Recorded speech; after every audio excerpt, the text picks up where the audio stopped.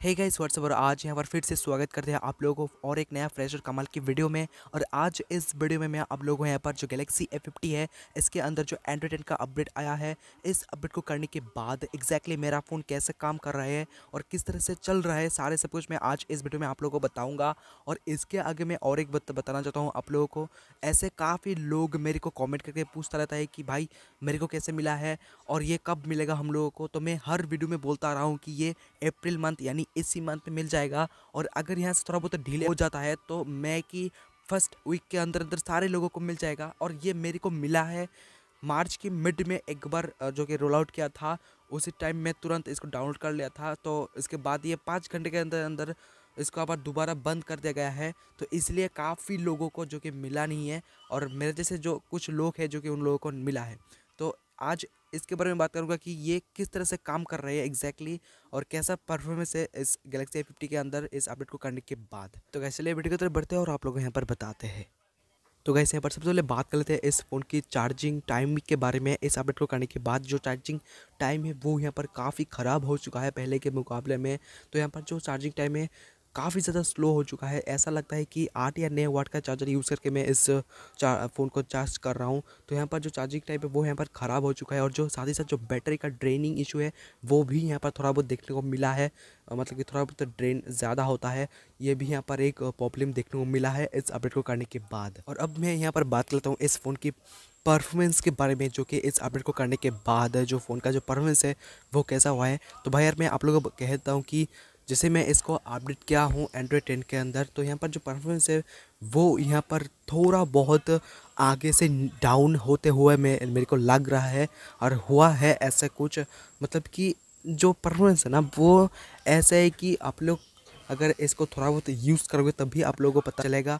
जो लोग मेरे जैसे अपडेट मिला है उन लोगों को पता है।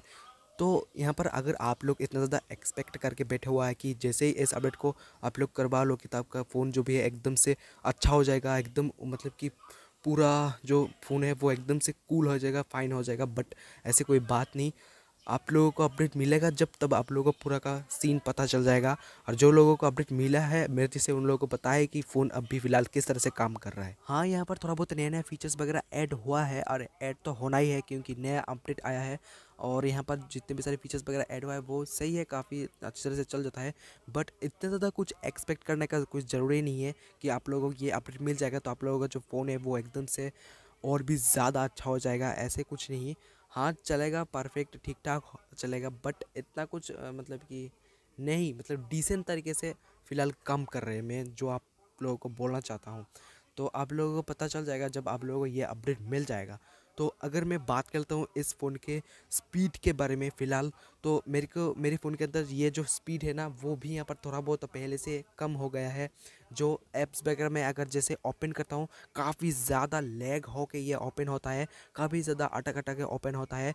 और कभी कभार तो ऐसा होता है कि मैं अगर यूट्यूब देखता हूँ तो ये अपने आप बाहर आ जाता है, यूट्यूब या फिर व्हाट्सअप ये अपने आप बाहर आ जाता है, मतलब ये क्रैश हो जाता है। तो ये भी काफ़ी ज़्यादा प्रॉब्लम देखने को मिला है इस अपडेट में मेरे को। और इसके साथ जो इसका जो फ्रंट कैमरा है इसके अंदर भी एक प्रॉब्लम देखने को मिला है। जैसे मैं इस अपडेट को किया हूँ इसके बाद जो फ्रंट कैमरा है इसका जो क्वालिटी है वो यहाँ पर कम कर दिया गया है। तो ये भी यहाँ पर एक प्रॉब्लम देखने को मिला है।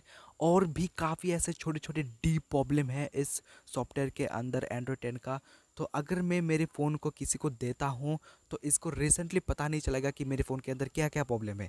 बट अगर थोड़ा बहुत यूज़ कर लेता है मेरे फ़ोन को तब भी मतलब कि सारी जो प्रॉब्लम है वो धीरे धीरे पता चल जाएगा। सो आई होप कि जो रिसेंटली जो अपडेट दिया जाएगा इसी महीने में गैलेक्सी A50 के अंदर एंड्रॉयड 10 का, इस अपडेट में जो फ़िलहाल जो प्रॉब्लम हो रही है हमारा वो प्रॉब्लम अगर ठीक करके दे देता है तो आप लोगों को एक नया अपडेट मिल जाएगा, एक नया एक्सपीरियंस मिल जाएगा और मतलब कि काफ़ी अच्छा हो जाएगा और सही हो जाएगा।